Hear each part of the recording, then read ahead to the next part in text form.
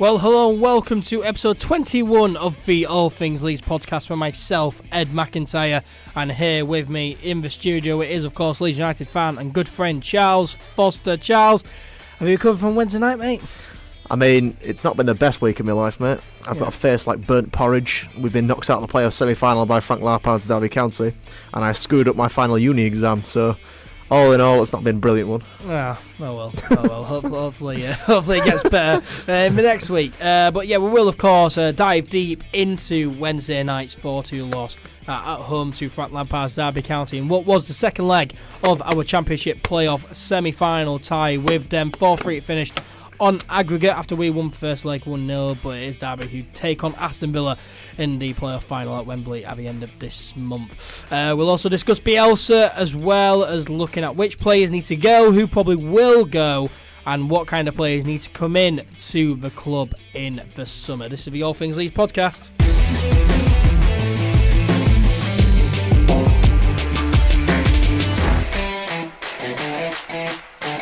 So then, Charles, and everyone listening, Leeds United bottled it. Leeds United bottled it. We didn't turn up when it mattered, and it's Championship football again next season. How are we feeling? I'll tell you what, mate, and I said this to you when we were walking out the stadium, I felt nothing. I didn't feel good, I didn't feel bad. I felt like someone had emptied me out from the inside walking out. I described it to a mate of mine, and not Ed, but for the listeners, I described it to a mate of mine on the phone, and I was going home, as like, it was like attending your own funeral. It was such a surreal, weird, depressing experience. Yeah. It was probably the most disappointed I've ever been. Yeah. I mean, I was more disappointed this year than I was in the Monk year, because I never expected us to win the playoffs in the Monk year. Yeah. I mean, the thing is, in the Monk year, in the Monk year, we bottled it early. You know, we bottled it early. We didn't bottle it on the last day. We didn't get into the playoffs. And it's the fact that in the playoffs, we won the first leg 1-0, a perfect way to start it. And then we were 2-0 up in the tie and then ended up bottling it. It's kind of, it doesn't get much worse than that, really. For about 44 minutes, it looked like it was going to be perfect. Yeah. Until that absolute howler, it looked like it was going to be perfect. I'm sure we'll get onto that, but yeah. But it doesn't get much worse than that. But I mean, to be fair, I'd rather lose in the semi-final than the final. Let's be honest. Rather lose in the semi-final than the final. Not to them though. not to final. If it was to West Brom, oh well. Watching all those bloody binocular celebrations that Derby's owner Mel Morris on the pitch, it was just awful. But Jody Morris bouncing around the touchline, absolute knobhead. What was it? Keogh and Wilson as well. Good in the south stand. Frank Lampard doing the crying signs, and it was awful to watch at the end. But yeah, I mean, enjoying our last Derby because you're probably not going to win promotion. But yeah, I mean, it just doesn't get worse than that really on Wednesday night. And as you said, I have a feeling it was nothing really. I feel as though the match just, took all my emotion out of me. Like some games have this season. It was just emotionally draining. We had to watch Calvin Phillips absolutely bawling as well. He was so upset. Yeah, he was so gutted. Yeah, he was absolutely crying his eyes out. He was devastated. Yeah, and it's just so draining. And the day after, I think me and quite a lot of other fans, Leeds United fans, just felt a bit ill. Really, we didn't feel too great to feel up to. How did you feel the morning after? I just got up and I didn't really do it all day. Yeah. I just sat about. My parents left for work and I was there in the house all day, and I was just on. I couldn't go on Facebook or I couldn't go on Twitter, so I was just on YouTube, and I had to unsubscribe from every single football related channel because I couldn't bear looking at anything like that. Apart from All Things Leeds, though. Subscribe to All Things Leeds. Of course, I'm one of the OG subscribers, mate. Yeah. I think I was your fourth subscriber, so banging. I think so. I think so. But yeah, it's just awful. And yeah, Championship football again next season. We have to play Wigan, QPR, Millwall, Gary Monk's Birmingham City, Middlesbrough, Barnsley, Huddersfield, Neil Warnock's Cardiff City. Oh, it is just awful. It's awful to think about. It's so shit. It really is. Yeah. I can't hack it. I won't be able to bear it if Neil Warnock gets a result at Elm Road. It's gonna be the absolute worst. Especially if it's a 4-1 result His as well. bloody smug face. Oh, and his post-match interview. I can't do another year of that. I can't bear watching Sol Bambo wander around Ellen Road thinking he's a footballer, mate. I couldn't be able to bear it. Oh yeah, it's gonna be so bore. But yeah, I mean, it really does kill. I mean, I was so convinced at different points throughout the season that it is our year and that we are going up. It's the hope that kills, isn't it? So it's always the case with Leeds United. Yeah. So it's sort of like an abusive relationship. It's like you know when you see them scraps in like kung fu films where they just pick them up the floor after battering them, and then just as they're picking them up, they punch them in the face again. Sort of like every season with Leeds, they kind of pick you up with a bit of hope, and you think, oh yeah, we're going to go up here. We're in the top 6. We're in top 2. We're looking like we might finally do it, and they get you to right towards the end, and then just punch you in the face, and then you're back to square one again. Yeah. Except that's on repeat for eternity. Yeah. I get your point. I feel like I get punched in the face in May every year, mate. I mean, usually it's always February. Our season. Yeah, it was March last year, to be fair, and it was April the year before. We got to May this time, so yeah. keep on going. We keep on going. But yeah, I mean, I was confident, especially going into the playoff semi-final second leg against Frank Lampard's Derby County. Particularly after that perfect first leg, really. I mean, in that first leg, Derby had 1 or 2 spells, but I mean, I felt as though we dominated that first leg, and we could have got off to a more perfect start in the tie. Yeah, they were pushing for the last 20 minutes of the game, but other than that, it was relatively easy. It was kind of just a comfortable day at the office. Yeah, of course, it was 1-0 in that first leg, thanks to a goal from Kemar Roof. Great play on the left-hand side, first of all, between Stuart Dallas and Jack Harrison, of all people. And then great ball from Jack Harrison, and a great first-time finish from Kemar Roof, really. And, you know, it was a really, really good goal. Kemar Roof, of course, scoring again against Derby, and we definitely did miss him in that second leg, didn't we? Of course, he was out with an injury. I think it was a calf injury. But yeah, we definitely did miss him in that second leg, didn't we? Well, yeah, because his movement terrifies Derby's back line. You could see it in the first leg. Like, Keogh was constantly worried about where Roof was. Yeah. Keogh was never more comfortable than the slow, ambling frame of Patrick Bamford, never being more than a foot from him. Never making a forward run, never running into the box faster than 5 miles per hour. He's just garbage, Patrick Bamford. Never winning a header, never having a shot. £7 million striker we got Patrick Bamford for, and he's usually is a number 9. Kemar Roof, you know, he's played winger quite, past few years. Bamford, he's straight out number 9, and it was just so poor in that second leg. It was so frustrating to watch. He just looked like he couldn't care less at all. His finest moment was probably that penalty, which wasn't a penalty. Yeah. That was all he did all game. Yeah. I mean, it looked like he had never ran before in his life or kicked a football, a bit like me. But it looked like he'd never played a game of football before in his life. He was so poor. It's unbelievable. I don't know how Roof managed to get himself injured in between the first leg and the second leg. And it's not like in any of the interviews after the first leg, he didn't really mention, I'm feeling a bit of a knock. He did come off on about the 70th minute, but I just assumed that was just a rest him for the second leg. Yeah, so did I. He didn't mention at all, I'm feeling a bit struggling. Maybe it's because the interviewers never really asked, why'd you come off on 70 minutes? But yeah, we definitely missed Kemar Roof and Patrick Bamford. Yeah, he's just so poor. He was awful on Wednesday night. Jack Harrison, though, I mean, as we predicted for the second leg, he didn't really do much. It was probably the most 5 out of 10 performance I've ever seen. Yeah. He did nothing that wrong, but nothing that right. Yeah, it was back to his normal self. It was a classic Jack Harrison performance. He just didn't really do much. He just kind of hung about. He didn't press well at all. He didn't put in any decent balls into the box. He won a couple of corners. That was about it. Yeah. Stuart Dallas, though, who was involved in that goal at Derby, he had a great game in the second leg. Of course, 2 goals in that second leg. He couldn't really have asked anything more from Stuart Dallas. No. He gave it his all. Yeah, I'm just pleased that Stuart Dallas had a good game. He's been there 4 years. He played well against Ipswich. He played well in the first leg because he linked up with Harrison for the goal, and he scored both our goals in the last game. So he hit kind of perfect form at perfect time, and he was the only person in the Leeds squad to do that. Yeah. It was great. But of course, 1-0 to Leeds United going into the second leg. I mean, first of all, though, should it have been 1-0 to Leeds going into that second leg? Should Derby have had a penalty? in that first leg when Harrison and Bogle went down in their box. Referee did award a penalty, but the linesman overturned it. Linesman, he made the right decision, didn't he? Yeah, there wasn't any contact. Yeah. You need contact for a penalty. There wasn't any contact. Yeah, he got the ball. Bogle's going round behind Harrison's him. leg goes under his leg while his leg's up in the air, doesn't touch his leg, nicks the ball slightly. If anything, it should be a corner. Yeah. Because Harrison gets a nick on the ball, so that's a corner. Mm. But it gets given as a free kick lead. It's not enough for a free kick lead either. Yeah. It should be given as a corner for Derby, but it wasn't. Yeah, but definitely not a penalty, and the linesman made the right decision. Not a penalty. Frank Lampard saying after it that he's never seen anything like that. I mean, he obviously does remember the game in January where we were awarded a penalty and the linesman overturned it because it was offside. Because he's an absolute clown. Yeah.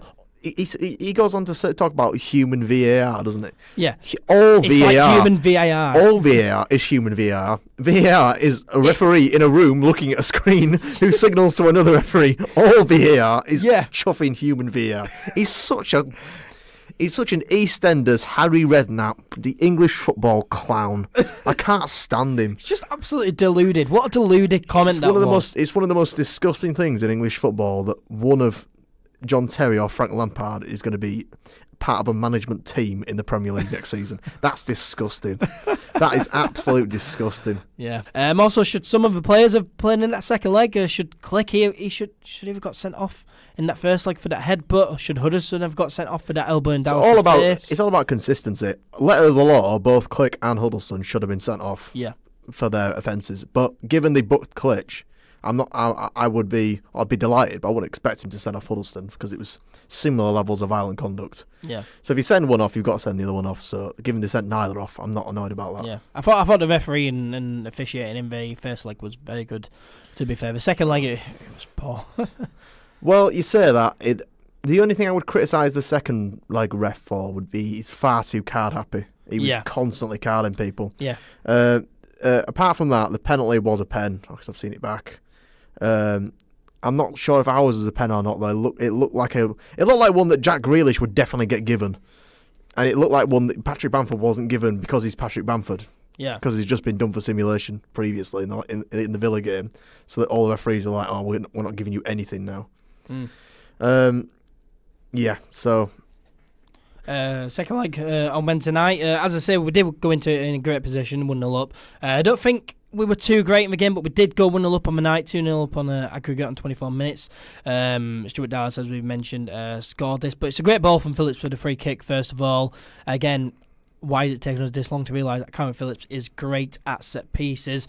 But yeah, it's a good ball, hit straight off the post. Stuart Dallas, right place at the right time. Good finish. And, at that point, we're in ecstasy. And we're thinking 2-0 up, 2-0 up in the tie. You're just thinking, we're off to Wembley. We're off to Wembley. But, it's just unbelievable how we managed to let it slip from that point. Yeah. It's if I hadn't been there, I would struggle to believe it. But I saw it. We just fell apart in the most horrendous manner possible, and we just shouldn't have screwed it up. We literally had it in the palm of our hands. We snatched defeat from the jaws of victory. We really did. We were almost 2-0 up as well at one point when Mateusz Klich, his shot was deflected off Richard Keogh and hit the bar. Also, should we have had a penalty? We mentioned it earlier. Bamford, Keogh brought down Bamford in the box. I haven't seen it back from a good enough angle, but people are saying that there was contact. Yeah, there's definite contact there, but I mean, Bamford, he does make a meal of it, but I do think it was a penalty because there was contact there. I mean, definitely not a booking for Bamford. I reckon if he'd have fell over in a more natural fashion, he'd have probably been given it. He flung himself over in proper pantomime fashion. Yeah. And you're never going to get a penalty for doing that. Yeah. He's just so weak as well. He's so weak as Patrick Bamford. He needs to, I heard it on the, sorry to plug this, but the Square Ball podcast, which you should also go listen to. Great podcast. They were saying that they'd allow Bamford back into the first team squad next season if he spends the entire summer in the gym with Salim Lamrani. Yeah. think what he'd come back as some kind of beast. Yeah. I mean, even when he was getting subbed off during the second half, when he was running off so slow.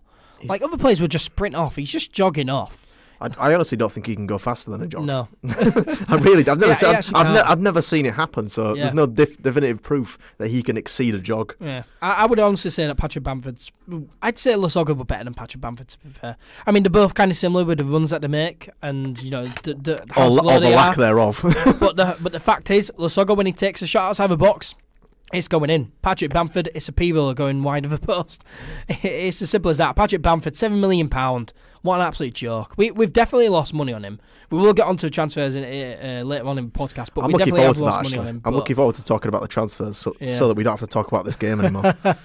But yeah, let's carry on with this game then. So, a Derby Day equalised just before half-time. A mistake here from NkGhTg and Liam Cooper after they collided. Now, here's my take on it. So, for me, NkGhTg, first of all, he starts too far off his line, and then he starts running out too late. He starts running towards the ball too late, and at that point, Cooper starts panicking, and all of a sudden it becomes a race to see who can clear the ball first between Cooper and NkGhTg, despite them being teammates. Now, someone needs to put a name on it, first of all, but NkGhTg, he doesn't need to come out anyway, because Cooper, as we've seen all season, Cooper, he's not that far away from the ball. There's other defenders coming back. Cooper, as we've seen all season, would control that, take it round to the left, and get it cleared down the pitch.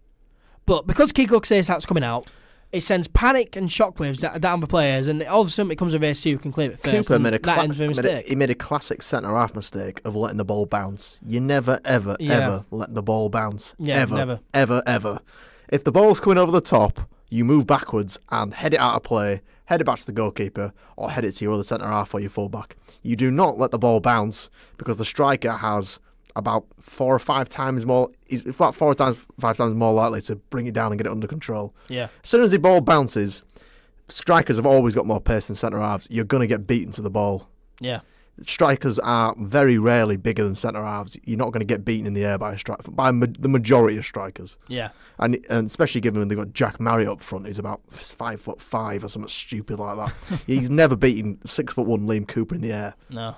But NkGhTg, I mean, there's no need for him to come out for me. I think Cooper's got it dealt with, but he starts running out a bit too late, panic, and it causes a mistake. Ball falls to Marriott, and he scores. But NkGhTg, for me, like, why is he coming off his line? He does it again. He does it again 30 seconds later. So it costs us a goal here, and 30 seconds later he's running out again and almost costs us a second goal. Well, he misses the ball again, but this time I think it's Phillips gets it clear. Yeah, but he almost costs us another goal. Why does he do that? And that's all Derby did.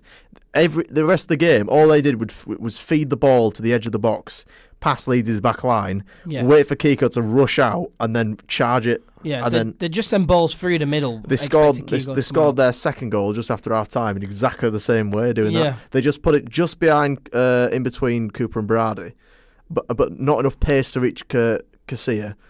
But and maybe a little bit too much pace for the Derby players to reach it, and then just hoped, and it worked every time. Yeah, because for some reason he runs towards it and then basically jumps in the wrong direction every time. And there was another point in the game. I know we're skipping ahead here, and I keep getting told off for this, by the way.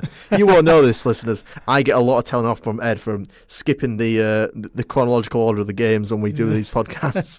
Later on in the game, do you remember that bit where it just bounced off that Derby player's back and he just caught it? Yeah. But he lost the ball completely when he was running out to claim it, and he fortunately caught it again. Yeah. Oh, he's so... His decision-making is just so poignant. You know, you'd expect a 32-year-old from Real Madrid to be decent. I mean, sorry for having high standards for a Real Madrid goalkeeper, but I would expect a lot more from him. And, you know, that mistake for the first goal... You know, who would you put the blame on? Is it Cooper's fault or is it NkGhTg's fault? I would give my left leg to sign Kieran Westwood right now. I genuinely would. So you're saying it's NkGhTg's fault? Yeah. Yeah. And of course it is. If you're running out... Why does he slide into it? Yeah. I mean, if you're running out, get it clear. The ball was inside the box. You can jump on that as a goalkeeper. You can jump on the ball. Yeah. And then if you get kicked in the face, worst case scenario, you're down for a bit and the striker gets a booking. Yeah.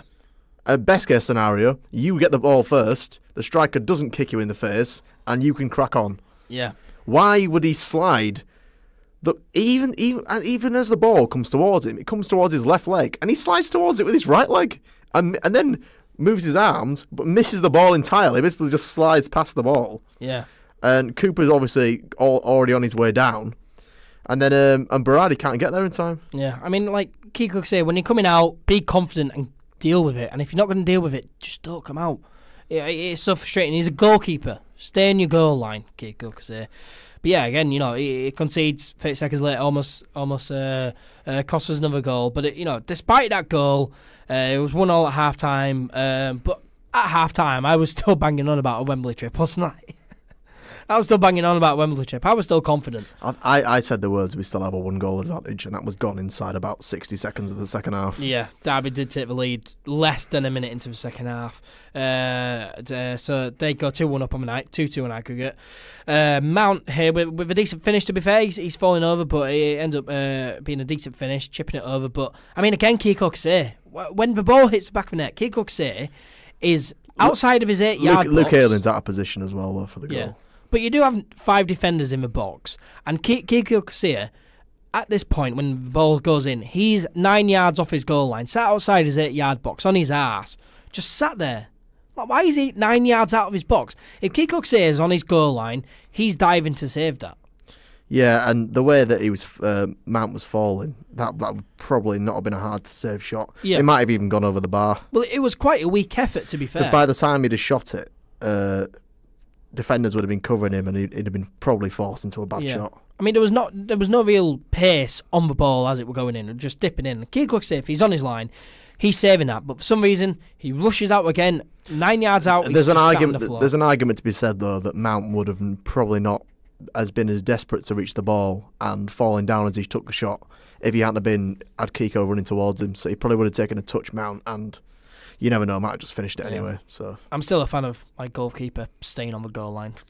I got very frustrated at him. Yeah, Derby then awarded a penalty in 58 minutes. Cooper tugging on Tom Lawrence's shirt and brought him down. Cooper gets a yellow. I mean, no argument here.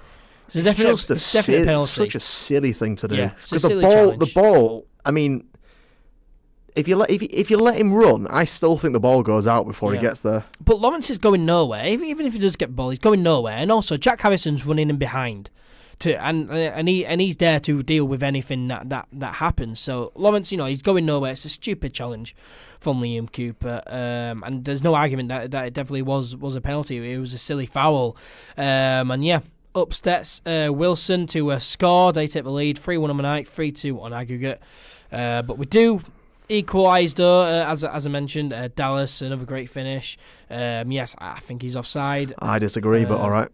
But yeah, so we get back in the game, equalise on aggregate. It's 3-3. But then Berardi, he gets second yellow and a red on the 78 minutes.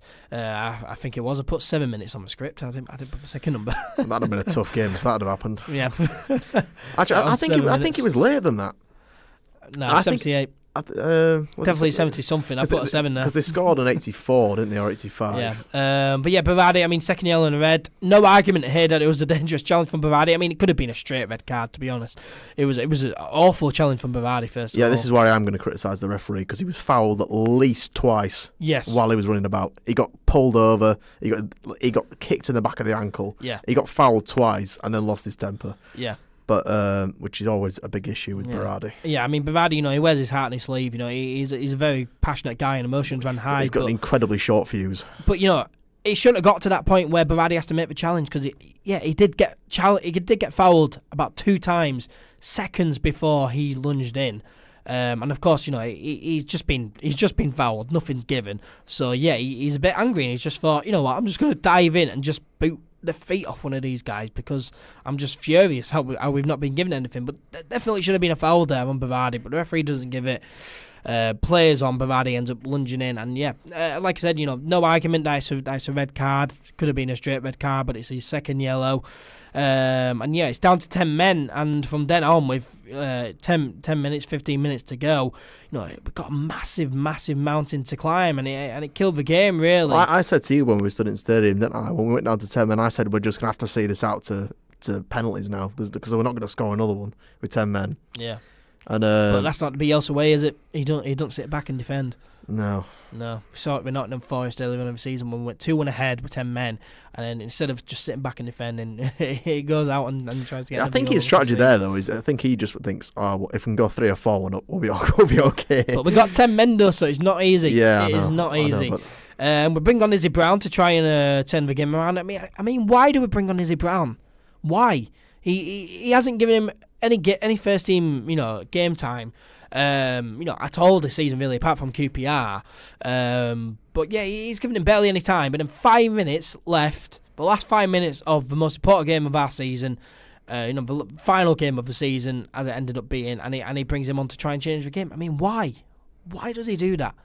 And he brings them on for Bamford as well, so that shows you where Bamford is in Bielsa's mind probably right now. I don't know why he brought on Brown, to be fair. And Brown didn't really do much either. I mean, we had that free kick on the edge of the box, didn't we? With about, I think because they wanted there. About a minute left. They went down to 10 as well, didn't they? They got someone sent off. Yeah, they got Scott Malone sent off in added time for attempted murder on Pablo Hernandez. Yeah. I mean, that's the only way I can describe that challenge, because it wasn't even close to a fair challenge. Yeah. He just 2-footed him in the knees. Yeah, it was awful. But it didn't really mean much. It was too late. I mean, 5 minutes from time. Derby did take the lead in the tie again. Bamford again, just weak as piss as usual against Keogh. Yeah, he just. Having said that, though, he has got his arms round his neck, and the referee didn't give him a free kick. Yeah, I thought it should have been a free kick, but I mean, again, just out muscle him. Well, it's not hard. Chuck that little. I can't say that word. Yeah. I was going to say something else. It's just chuck it that ugly son of a to the floor. Yeah, you have to. You can just bleep that out or cut it out or whatever. Just chuck him to the floor. Why? I mean, Richard Keogh is about 4 inches shorter than Patrick Bamford. Yeah, and if Bamford actually had anything but, if he actually had some muscles, if he didn't have the physical characteristics of a cheese string, he could have just. You literally just you throw him over, don't you? Yeah. You just chuck him over. Yeah. If he put his arms on his shoulders, you literally turn around and run forward, and you'll knock him flat. But Keogh, he wins the ball, goes on this mad run through the middle, ends up laying it off to Marriott, the ball off to Marriott, who chipped it over. When I saw that, I thought he was offside. He looked marginally offside to me when he went Marriott. I'm not sure, but maybe I don't know if Cooper or Berardi were playing him up. Actually, it wasn't Berardi, would it? Cooper or Felix were playing him on, but yeah, it looked offside to me. It looked like he'd passed it, and Marriott was just stood in our box with nobody else in our box. Yeah, we were stood on the edge of the box, and it looked offside to me. But then, of course, Casilla runs out again and gets chipped. Yeah. It was almost identical to their goal after half time. It was same spot, same kind of chip finish. Yeah, it was just the same. Yeah, but Keogh save again, running off his line. Why is he doing that again? But yeah, they go ahead. It's 4-2 on the night, 4-3 on aggregate, and yeah, we're down to 10 minutes, and they go down to 10 men in added time, but it's a little too late, and ends up being 4-2 on the night, 4-3 in aggregate, and yeah, Derby end up going through. It's just heartbreaking. I just want to finish talking about this, mate. I'm like Ian Beale, mate. I've got nothing left. I really don't. Oh God. Yeah. It was just, I couldn't. I turned around and I said to Ed while we were in the stadium when they were all bouncing about in the Derby away end, and that Cockney clown was running around our pitch, and I just said to him, I can't any more of this. I said to him, you're gonna have to move, mate, because I'm gonna have to go. I clapped the lads for the season. For the season, not for that performance, because they didn't deserve it for the performance. No, definitely not. Apart from Stuart Dallas and maybe Jamie Shackleton, nobody deserved a round of applause for that performance. Yeah. I clapped him because we had such a great season, and I saw something today where someone said this season kind of feels like, the season before we went up into the Championship from League One, when we got beaten in the semi-final by Millwall. Yeah. And they drew at Ellen Road and knocked us out. And then following season we went and beat Bristol Rovers and went up. It kind of has that kind of feel about it. Yeah. Obviously without the unreasonable EFL points deduction this time. Although I may be saying that prematurely. I'm sure we'll get one for something. They'll make up some rule. Yeah. They'll make up some rule. We'll get some kind of belated Spygate deduction for next season. You watch it, some stupid. I mean, if Angus Kinnear keeps writing his comments in the in the programme like he does, then we're definitely going to get a we're definitely going to get some kind of fine, because they are so funny. Yeah. I mean, I buy the Square Ball magazine. I very rarely buy the club programme, but if you are buying club programme, definitely go and check out Angus Kinnear's notes in there, because they're really funny. He was talking about the incident, the incident panel that reviewed Conor Hourihane's punch on Click, and he basically said on an EFL panel that must have contained Joey Barton and Conor McGregor, they deemed it not violent enough to constitute violent conduct. Oh, you need to, you should definitely go. Obviously, you can't not buy them now because it's the end of the season. But next season, definitely buy the things with Kinnear's comments in. Next season in the Championship, because we put all the 2-0 lead in a tie. It's not fun. At least we get to shout abuse at Sol Bamba, and hopefully have better players than we do this season, or at least more players.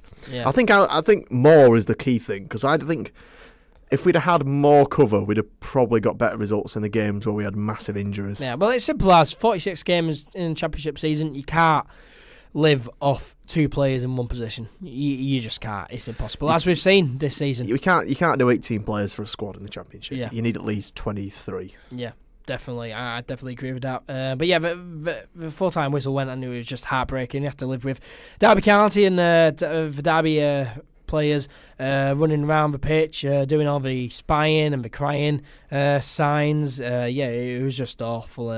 GhTg's as well, just a word on him. When the full-time whistle went, all the players dropped to the floor in tears, as Calvin Phillips, as we mentioned, crying his eyes out. But GhTg's just straight down the tunnel. I didn't agree with that. You know, he probably would have got a lot of stick, but stand there and take it, because you deserve a lot of stick. I mean, him and Bamford would have got the most stick. But yeah, GhTg's just straight down the tunnel. Liam Cooper was one of the ones who actually immediately went round the stadium to applaud the fans. Yeah, he did it straight.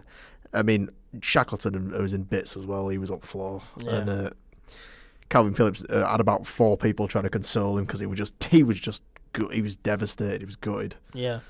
Did you see him on pitch? He was just wandering about in circles. He was just with his shirt over his face. It was awful to see. It really was awful to see. Yeah, it really is, because I want him to succeed so badly. Yeah, and I want him to stay at Leeds as well. I think he's a maybe, I don't know if he's mature enough, but he's a great shout for the armband. Yeah, definitely. Because I imagine, I mean, I might be saying this and we might not do this, and this may not happen, but I think we're going to replace Liam Cooper next season at centre-half. I think we're going to get another centre-half. We do need another centre-half. I think if we get a really good centre-half for someone who can partner Pontus Jansson, then I think Liam Cooper will lose the captaincy. If Pontus Jansson stays, of course. Which he might not. Yeah, we'll get onto that. Derby through to the final, take on Aston Villa. I probably won't watch that final. I mean, other build-up will just be the Chelsea derby, won't it? Frank Lampard and Ashley Cole versus John Terry. I personally, I'm not going to watch the game. Yeah, but I'm not going to watch it. In the eventuality that Aston Villa win the game, I'm going to be sending quite a lot of abuse to Derby fans, Frank Lampard personally, and I'm going to be going on the Derby page for maybe an hour or so. It'll be a good read, yeah. But I would avoid. Mind you, I never announced my Twitter on this podcast, but I'm going to be sending so much unnecessary abuse towards them. Yeah. I mean, it's just going to be garbage. The final, it really is just going to be garbage, and I can't handle watching Grealish, Dean Smith, and John Terry running around Wembley celebrating, or Frank Lampard and Richard Keogh running around Wembley, bouncing around like kids in a sweet shop. I mean, it's just going to be awful. I'm not watching it. I want the full-time whistle to go. I want to see Richard Keogh and Frank Lampard crying. Yeah. And I want to see crying Frank Lampard leave and take the Brighton job the following day. Yeah. I mean, it's actually got to that stage that we want. And then I want to watch the Derby fan base react when Frank Lampard leaves. Mason Mount goes back to Chelsea because they'll recall him. Harry Wilson goes back to Liverpool, and they lose their 2 best players who were loan players, and they go back to having that 35-year-old shocking squad. Yeah. And finishing 8th. I really want to see that happen. Yeah. I mean, it's got to that point now that we actually want Aston Villa to go up now. Grealish will be a great asset to the Premier League, definitely. But yeah, I don't mean to shit on a Derby's parade, but yeah, you are going up. I'm going to shit on Derby's parade. You are going up. Enjoy the celebrations while it lasts, but you are going up. When they fail, Aston Villa just are when they fail, I'm going to shit on their parade. Aston Villa just are better than you, and yeah, you're losing in the final. You're in the final because we imploded, and yeah, Aston Villa, they're going up. They're going up.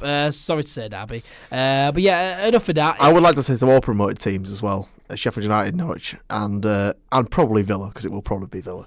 You're going down? You are all going to go down. All three of you. No chance are you staying up. Yeah, especially Sheffield United. It's going to take Brighton or Southampton to have the worst season of their entire existence to stop you three from going down. Yeah. I mean, especially because Norwich's team's going to get raided. Buendia's going to go. Pookie will probably go as well. Yeah. Sheffield United then not Sheffield United squad. Don't have a good enough squad, and Oliver Norwood will probably get sold as well, because whenever a side gets promoted with Oliver Norwood, they sell him immediately. I don't know why that happens. Sharp, he'll probably stay with them because he's more or less captain Sheffield United, isn't he? Yeah. The rest of the squad are pretty average. Yeah, they are. And Aston Villa as well. Aston Villa have a decent team, but obviously Tammy Abraham's on loan, isn't he? Yeah, and he'll go back to Chelsea. He's Chelsea have a transfer ban, so they'll probably keep all of them. Who else do they have up front? Is it Scott Hogan? Codger. Good luck with Scott Hogan in the Premier League. Good luck with Codger in the Premier League, because he's injury prone and bad. Adoma, who is 49 years old. Jack Grealish, who will probably sign for Tottenham. Yeah. Tyrone Mings, who's on loan, going back to Bournemouth. So Tuanzebe. Tuanzebe, he's on loan from Scum, isn't he? Yeah. Sam Johnston, he'll probably still stay there, to be fair. Yeah. Neil Taylor, who is a fraud of a footballer. Alan Hutton, another fraud of a footballer. Yeah. Alan Hutton, about 59 years old there. I don't understand it. I don't. Yeah. But yeah, you're all going to get battered. And look at Norwich's midfield. Like, it's so average. Yeah. And I know, obviously, you've won the league. Fair enough. Yeah, they're championship quality. They are excellent championship players. Yeah. But we're gonna absolutely piss all over the championship next season, without a doubt. No, we're not going to piss over the championship next season. It depends who we sign. We will have. Can we move on to transfers? Yeah, I mean, it's going to be a big summer ahead for Leeds United, definitely. I mean, first things first, we need to tie down Bielsa to a contract. Bielsa's contract, yeah. Yeah, as I mentioned a few weeks ago, though, on the podcast, we're both confident that Bielsa is staying. Yeah, he'll stay. With Bielsa's brother coming out a few weeks ago saying that Bielsa, it's saying what the contract is. So basically, if we go up, we're not going up, but because we're staying down, we have a 1-year option to extend Bielsa's contract, and Marcelo Bielsa never goes against his contract, and it's against his family beliefs. So, with that, against his family beliefs, it's such a strange thing. Yeah. He's such a one-off manager, isn't he? Yeah, he's great. What other manager in the English Football League would say, "Oh yeah, I'm not going to leave this club because it's against my family beliefs"? Not a single one. Yeah. I guarantee you, if anyone came in for Chris Wilder, he would leave immediately. Yeah. I mean, Bielsa's just a unique character. I mean, there was that Phil Hay tweet the other week after a press conference who was chucking it down with rain, and Marcelo Bielsa's heading off on his walk back to his home in Wetherby, just with a tracksuit. Phil Hay stops, pulls down the car window and says, "Do you want a lift?" Bielsa said, "No, I enjoy this." I just carried on walking. He's a unique guy. I mean, it rains a lot in Argentina, so that's understandable. But everyone thinks Argentina's really warm, but it's actually freezing in places, and it rains all the time on the coast. So maybe he just likes that. Yeah, I don't know. He must just like the walk. I mean, he's just a lovely guy, Bielsa. He just seemed like a lovely bloke. I mean, he's a pensioner. He's a pensioner. What, 64 years old? I might go to Wetherby Costa over the summer in the hope that I'll see him. Yeah, let's just sit there for hours and hours. Sit the whole day in Wetherby Costa, just reading a book, waiting for Marcelo to turn up. Let's have a big coffee session in Costa Coffee. Imagine the coin you'd have to spend in Costa, because it's like £3 a coffee, and you'll be getting out your bank account will be getting rinsed in Costa Coffee all day. But yeah, where were we? So yeah, Bielsa definitely staying, we believe. But also after the game on Wednesday night, he said in the press conference, it will certainly please fans. He said, if the club offers me the possibility to carry on, I will listen to the proposal. Just accept the proposal, Marcelo. Please just accept the proposal. I think he will.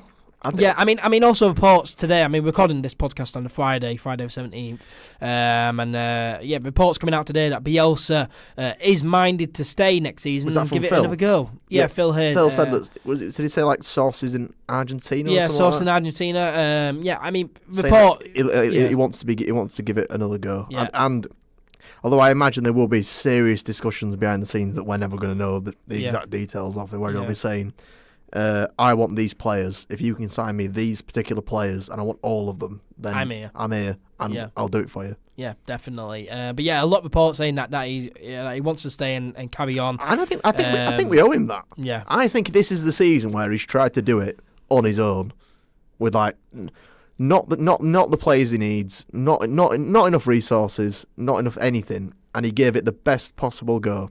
And I said it today. You see that? Did you see the report, that article in the Daily Star? Daily Star, mate. No, but seriously, this is a genuine article. I'm going to bring it up. Right, this is the Daily Star Sport. The finger pointing has started, and the blame rests squarely on the shoulders of Marcelo Bielsa. And I commented on it. He saved our comatose club and got a mid-table misfit squad with 60 injuries to within an inch of the Premier League. He's an unbelievable man and an unbelievable manager. Yeah, I definitely agree. With you. He's unbelievable. Yeah, I mean, I saw another tweet as well from a journalist saying Bielsa's achieved the same things as Heckingbottom, Thomas Christensen, Gary Monk, Steve Evans, Hockaday, all achieved. No, because not going promoted. Gary Monk and Steve Hockaday and Steve Evans never made the playoffs for a start. I mean, Bielsa, right? Bielsa, yeah, he's made the playoffs, which nobody since Grayson's done.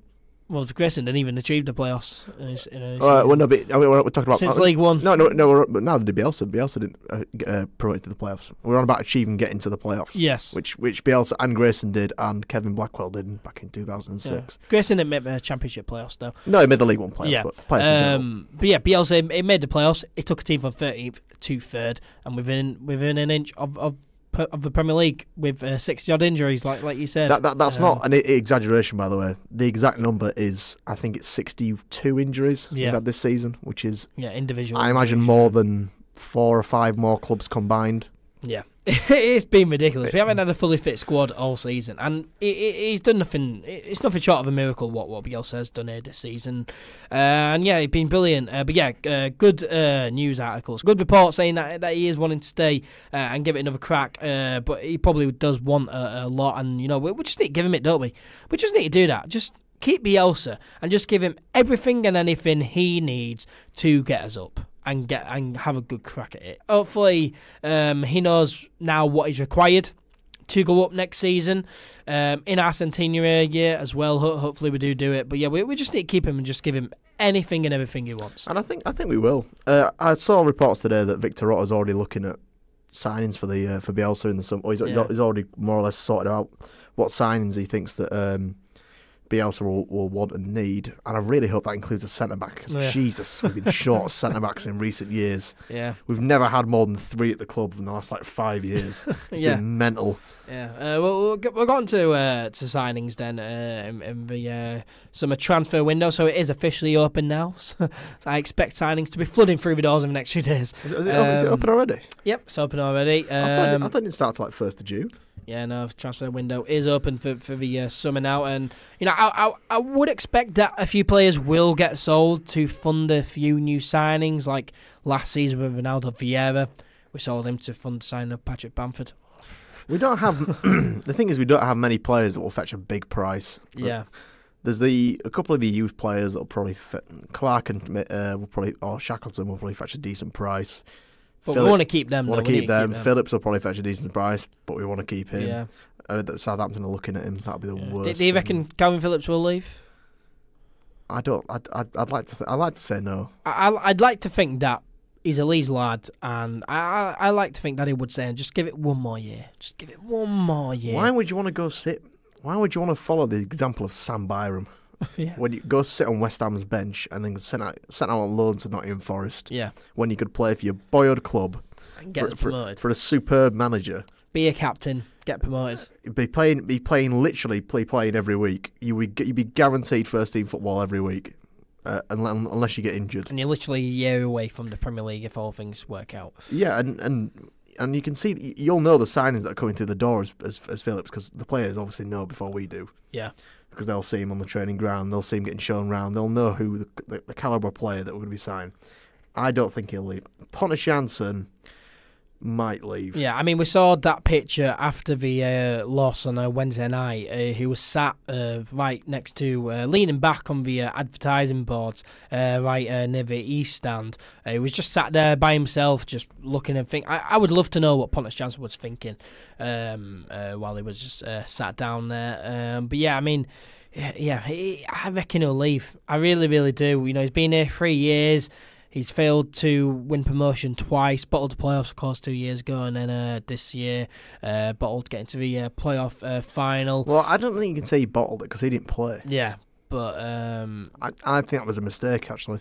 No, I think having him on the bench was the right call. Bavardi had a good game in the first leg. What was a mistake was when Bavardi got a yellow card in the second half, then we should have taken Bavardi off. That's what we should have done. But yeah, I would love to know what Pontus Jansson were thinking, but looking at that, I'm just looking at it thinking, that's a man who's leaving. That's a man who's leaving. Would you be happy? I mean, obviously not happy, but if he left, would you be too bothered? I'd want us to reinvest the money in 2 new centre-backs. Yeah, obviously. Yeah. If we get 10 million for him, just buy 2 £5 million centre-backs immediately of decent quality. I like Webster from Bristol City. He's a great centre-half. Yeah. And Preston have got a couple of decent ones, but then again, I'd be quite happy for us to. I'd be more than happy for us to promote like the likes like Pascal Struijk up as well. Yeah. Obviously, he'll need a bit of adjustment, and I know the fact that he's probably more of a squad player at the moment, but he's such a good player because me and you've seen him on the he's a great player on the Leeds streams when we watched the under-23s game. We saw him live in the final. I saw him in the cup final against Newcastle. Which they did lose, but he plays so well. He's such a comfortable, strong centre half, and he's so good in the air as well. I mean, we were watching the game in that final against Birmingham, wasn't he? And he won literally everything in the air. He was bossing it. Yeah, I would love to see that. And we lack kind of a bit of muscle and height in the team, don't we? If you think about it. Yeah, but Pontus Jansson, you know, like I said, if we get 10 million for him, I'd be quite happy, and as long as that does get reinvested in the team, then I'd be I won't mind that, to be honest. But Pontus Jansson, that'd be interesting to see if he stays or leaves. Who else do you think will leave? Jack Harrison, of course, his loan is up. Will he come back, do you think? No. Do you want him back? No. Just no. I mean, he's not good enough. I think for a squad player, it would be decent. Just have as backup as a bench option, but he won't want to be on loan as a bench option. He'll want to be playing, and he's not good enough. Yeah, fundamentally, he's not good. I've got nothing against the lad. It's not a personal thing. And I want the best of my club, but the fact is, he isn't the best. Yeah, we could get a better player on loan than him. Yeah. So why would we get him? I mean, you look at the likes of Joe Lolly at Nottingham Forest. They've finished below where we won't get him though. They'll want 10-12 million for him. We won't get him. Oh, well, Andre Ravzani just get your hand in your pocket and fork out a load of money. But yeah, obviously we've got a load of players coming back from loan. A lot of Joss, but I imagine that we'd sell all them, or we attempt to sell all them. Jamal Blackman's he's not coming back. Lewis Baker, no. No, but all the players who we have on loan, who we have out on loan. Oh, who do we have out on loan? We have Sacco, Sabicki, NkGhTg. Ekuban's going to get sold to that Turkish club for £1 million. I mean, I'd imagine all these players, they're Joss players, they're not going to get the team at Leeds United at all. So I imagine we'll sell all of them, and that would build up quite a bit of money for the transfer pot as well. We'll attempt to sell them. There's no guarantee we will be able to sell them. Yeah, I wouldn't judge NkGhTg that harshly, to be fair, because I've never actually seen him play. Yeah, I've never seen him play, but Sabicki and Sacco. Terrible. I think Sacco is liking life out in Turkey, and I think they quite like him as a player as well. So they might just take him off as. If we say to them, "Oh, you can have him for £1 million," they'll probably take him. Sabicki probably similar. He likes it out in. Is he in Sweden? Yeah, I think so. Yeah. In the Swedish league or the Danish league? I think he's at Mold. Mold, that's Swedish league, isn't it? Yeah. Yeah, he's Swedish, isn't he? Yeah. He's Swedish himself, so yeah, he'll want to stay there. He plays for IF Elfsborg in the Swedish league. Elfsborg, right. Well, yes. He'll want to stay there, and I've seen him score a few goals for them, so he'll probably want to stay there. Yeah. Yeah, and we'll have to, from our scattergun approach from 2 summers ago, where we've still got all these players. We'll probably have to get rid of all them. I don't imagine they'll all be on big wages anyway. They'll be on small wages. Yeah. So yeah, we'll attempt to get rid of them, and that'll build up quite a lot. I think Orta's learnt though. I think he's learnt you can't just buy like 500 grand players. You've got to buy one kind of £6 million player. I mean, it worked for Norwich this season. We're looking at. Have you written down? I don't know if I haven't checked this ahead. That's striker from Barca B, that 20-year-old striker, whatever his name is. No, I have not. That we're looking at. I'm not sure if he's a youth team signing or a first team. I think it would be a youth team signing. I think he's a youth team guy, but he's from Barca B, which is where Becchio was from. Yeah, Rafa Mujica. Machuca. I don't know how you pronounce his name. Anyway, we'll probably. I think we're signing him. We'll probably get him for like 300 grand or something cheap like that. Yeah, but yeah, we definitely need a striker. I mean, for the players who will leave. I mean, for me, Casilla needs to leave. He needs to get that next plane back to Madrid, back to Spain, wherever. Rajazani should definitely wipe his ass with Kiko Casilla's contract, to be honest. But he's got free player as well. So, but he's got like another. Well, he only signed in January, didn't he? So he's got like another 2.5 years. Yeah. We've got him for such a long time. Well, no, he signed a 4-year contract, didn't he? Oh my God. 4-year contract he signed. What is it with us and giving average players 4-year contracts and giving great players like 2-year contracts? Yeah. Kemal Roof's almost out of contract as well, isn't he? Yeah. I mean, Kemal Roof. 12 months left on his deal, I think. Kemal Roof, do you think he'll leave? I think he'll want assurances like Bielsa. Yeah. I think he'll want I think he'll say to Bielsa, or no, not Bielsa, he'll probably say to Orta probably. I want first team football. I want to be in the starting lineup because I'm better than Patrick Bamford. He won't say those words exactly, but he'll say I'm the best number 9 in this team, and he actually is as statistically he is the best number 9 in the team. He is. Patrick Bamford needs to go, doesn't he? Patrick Bamford. We've made a loss on Bamford. We're not going to make 7 million. We're not going to sell him for 7 million like we bought him. I don't think we'll sell him, but if we do, we'll probably get 4.5, something like that. I don't even think we'll get that. It'll be 3 million or so. You know, he's a poor player, and Patrick Bamford. He still does have 10 goals and 2 assists. So you'd think some clubs might look at that and think we'll have him for that. But, but nobody else is. He's not going to get signed by a Premier League club, and I can't think of a Championship club that will want him. Yeah, neither can I. Unless the likes, because the only team you can think of are the teams that are coming down. So like Fulham have Mitrovic, don't they? And they've got Ryan Babel. Yeah. So they won't need a striker. You got looking at Cardiff. There's no way that Patrick Bamford's going to play for a Neil Warnock team. It's just not going to happen. Yeah. I mean, unless Bamford makes an improvement like Chris Wood did in the Guy Monk season, then I don't want Patrick Bamford anywhere near this first team. We did say the same about Chris Wood, and then he went on to score 30 goals in the season. 30 goals in all competitions, 28 in the league. Yeah. And there's an argument to say that he's had 2 big knee injuries. Yeah. And you never back to your best immediately. He might need a summer to just get right back up to speed, and he might come back in August and be almost a different player. But we'll see. Yeah. But Casilla, definitely, we want him gone. But yeah, for me, we need a new goalkeeper, definitely. I don't want Billy Pickett-Fowl starting, but I also don't want Kiko Casilla at the club anymore. Kieran Westwood, I've heard rumours about this. He's not linked with Leeds, but he's been in contract negotiations, I can say that word, with Sheffield Wednesday. And they're offering him a 1-year contract, and he wants longer than that. Yeah. And if they don't agree, he's out of contract. We could have him on a free. Yeah. But we definitely need a new goalkeeper. Kieran Westwood would be good. We would face some serious competition for Kieran Westwood's signature, though. Definitely. And he has a bit of a history against Leeds. Yeah. For that Carlisle team that he was in when he was phenomenal. Yeah. We've played against him when he's played for Wednesday plenty of times the last 5 years or so, haven't we? Yeah.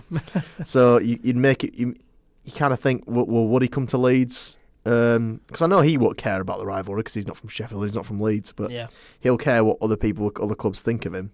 And if he goes from, because like it or not, I mean, it's shameful to say it, but Sheffield Wednesday are probably one of our biggest derbies, and our biggest rivals in the league. And he might not want to move directly to a Yorkshire rival. He might want to say if Fulham come down and say, we need a new keeper because our keeper's not great, and Fulham don't have a great keeper. Yeah, they might go, we'll have you, and nobody's going to have a go at him for signing for Fulham, are they? No, because Fulham are the most bland club in the league. No one has a problem with Fulham. No, no one has a rivalry with Fulham apart from Chelsea. Is it Chelsea and Brentford they've got rivalries with, and that's it? Yeah, because they're really close to because they're all West London clubs, but that's it. But yeah, we definitely need a new goalkeeper, striker as well. Definitely, we need a 20 plus goal a season striker. And you look at, I think if Kim Aroof can stay fit for a full season, he would get 20 goals. Yeah, so do I. But I think just to be safe, get another striker in. You look at the likes of Brentford. They've finished mid-table, bottom half of the championship table. They've got Mopai and Watkins, two good strikers there. I hate Neil Mopai. Yeah, we don't like him from this season, but two good strikers. You've got to admit it. He has shithouses every single season we've played against him. But you've got to admit it. Two good players, two good strikers there. Birmingham City finished mid-table. Che Adams. They finished mid-table because of their points deduction, though. They'd have probably finished about 10th. But Che Adams, great player. And I'm sure if we come calling with the money, we say, do you want to be at a mid-table championship club or do you want to be in the Premier League next season if you come to us? They'll come to us. But again, you look at players like that. They'll want 10 million for Che Adams at least. Yeah. We won't pay that. Yeah, we just need... We really do need to... We need to buy a bargain striker that will score us 20 goals, which is incredibly hard to do. Yeah, definitely tough. But we need a new striker, need a new goalkeeper, definitely.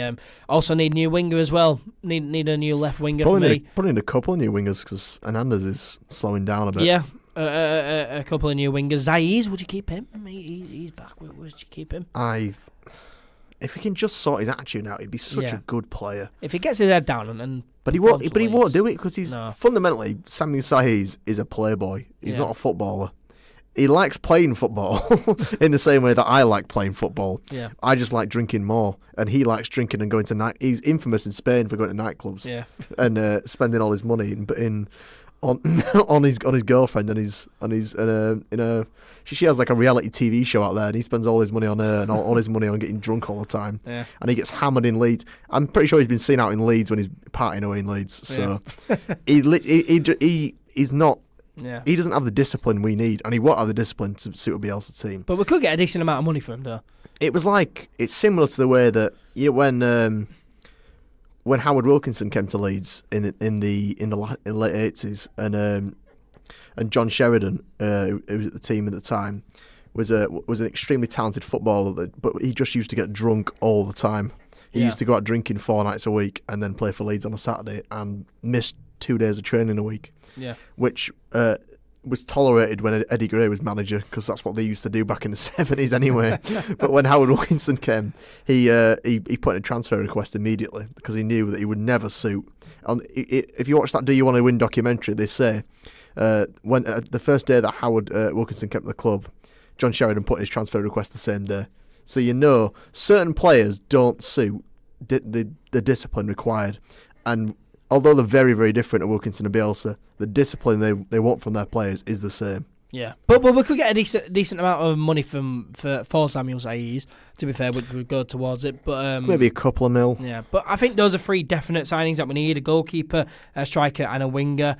If I'm being greedy, I want a centre back, I want a left back, and a midfielder as well. 6 signings there. I would be happy if Barry Douglas could sort his form out. Yeah, if Barry Douglas stays fit all season, you can see flashes of him being such a good player at left back, and then he got injured, and then his form just went off a cliff. Yeah, if Barry Douglas can keep himself fit, he could be good next season for sure. If he sticks to a holding midfielder role and actually plays like a holding midfielder, he could be a decent backup. He's another one that I'd want as a squad player. Yeah, he could be a decent backup. But yeah, if I'm being greedy, those are the 6 signings: goalkeeper, striker, winger, centre back, left back, and midfielder. Would you agree?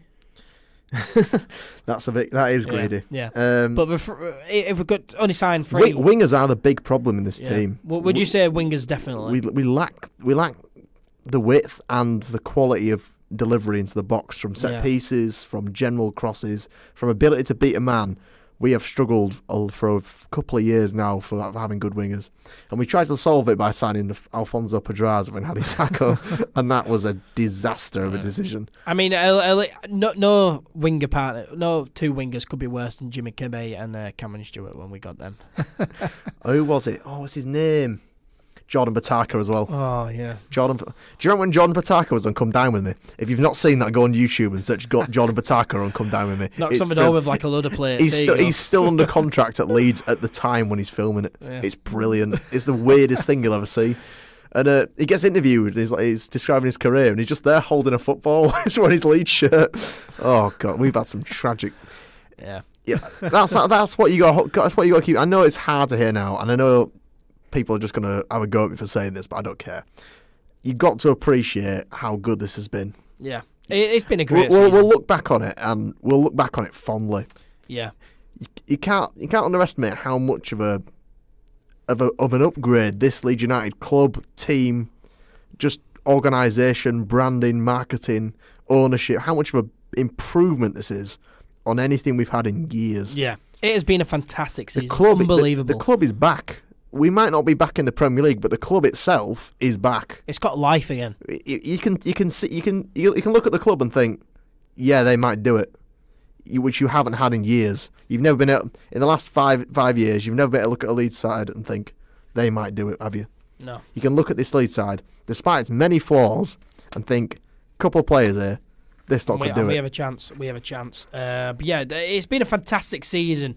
No doubt, I know that it's finished in heartbreak, but it definitely has been a fantastic season. But a big summer is ahead for Leeds United. Just like to say, apologies for swearing earlier. I'm sure Ed will cop it out anyway. I'm sure he'll have a go at me after this is finished as well. Yeah, so we've broke the PG barrier a lot in this podcast. But yeah, we needed to because we're not going up and it's going to be Championship football. But, it has been a positive season. Like we mentioned, positive season and a big summer is ahead for Leeds United. But yeah, many memories from this season, but a big summer ahead. It's important to build on from this and give us the best chance next season instead of hitting the restart button. But yeah, that brings us to the end of episode 21 of the All Things Leeds podcast. Thank you very much to Charles, as always, for joining me. Cheers for having me on, mate.